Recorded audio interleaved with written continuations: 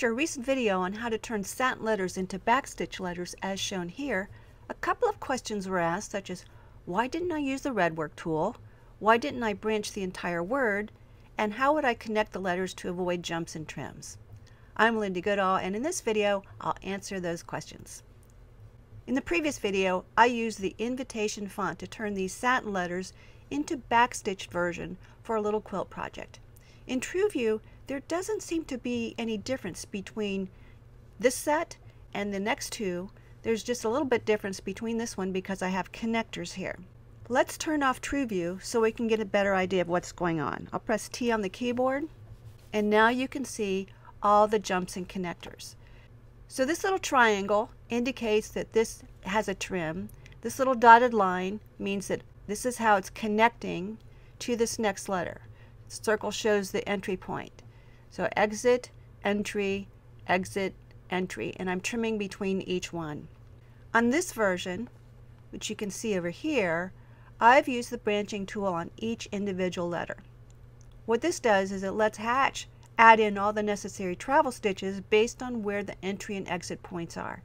These letters are about an inch tall, and the gaps between most of the letters are several millimeters, enough to cause a visible connector, so I chose to trim between the letters. Now this next one, I used the Redwork tool, and I applied the Redwork tool to each individual letter. And notice the connectors here. Here I have a short one, here I have a long one. Once again I have a long one and another long one. The Redwork tool will apply exactly 2 passes, works only with outline stitches, and starts and ends at the same point. Generally we want objects to connect with the shortest possible connections. So although branching may cause an uneven number of passes on an object, it does allow for closest joins. So those are the trade-offs between using the branching tool and the Redwork tool on this type of letter. Now on this version, which you can see over here on the Objects tab of the Sequence Docker, it's all one object. And that's because I chose the whole line and applied the branching tool to it. Now it shows connectors between the letters, and if you look carefully, you can see that they are solid lines as opposed to dotted lines like we've had before. This means that there is a jump between here. Also notice that I only have the triangle at the end, and that's because I'm only trimming at the end. So the connectors will show when you stitch, unless they're really long and your machine has automatic trimmers that will trim. But if I go back to TrueView, you can see that it doesn't show the connectors. The final line shows manually digitized runs between each letter to connect them and avoid jumps and trims. Now before we discuss how, let's talk about why. Most home embroiderers like to trim between all letters, even very small ones, but there are really good reasons not to. First of all, whenever there's a trim, there must be tie stitches. You have to have a tie off and a tie in, and those can run up the stitch count when you have a lot of letters. And on really tiny letters, adding ties can double the stitch count of the letter. Secondly, tie-offs can be visible, especially on really thin letters or really small letters. They might be a little blob there. Thirdly, the machine must slow down to trim and then get back up to speed again. Additional stitches and that trim time can add to the stitching time and therefore reduce productivity. If you're a production embroiderer, you don't want to do that. And even if you're not a production embroiderer, you don't want to waste time watching your machine stitch. And fourthly, stitching is less secure near trims. Now when I was learning to digitize in the mid-90s, the only teachers were professional digitizers with years of experience who knew how to create production-friendly designs. And one of the things I learned about lettering was to have them connect with the closest points and use tie-offs and trims only when necessary, generally between words rather than letters, and especially on small letters, you didn't want to have trims between them. Of course, back then we were often digitizing our letters from artwork rather than using built-in closest point alphabets that can automatically adjust for closest point connectors.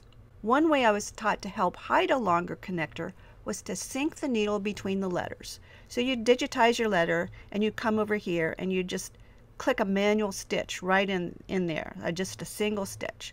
The logic behind this was, 1, to keep the machine stitching and not trimming and tying off, and 2, to camouflage the connecting jump by making it shorter. Shorter stitches are pulled more tightly into the fabric and are therefore less visible. In software that doesn't have a way to add a single needle point, you can just digitize a straight open line and apply a run stitch. So on this bottom line, and I'm going to zoom in, press B on the keyboard, drag a selection around this. I'll go back out of True View. I've just digitized an outline, which you can see there, and it's an open stitch, which you can see by this star that's not closed, and it's only a couple stitches, and it's between the O and the C.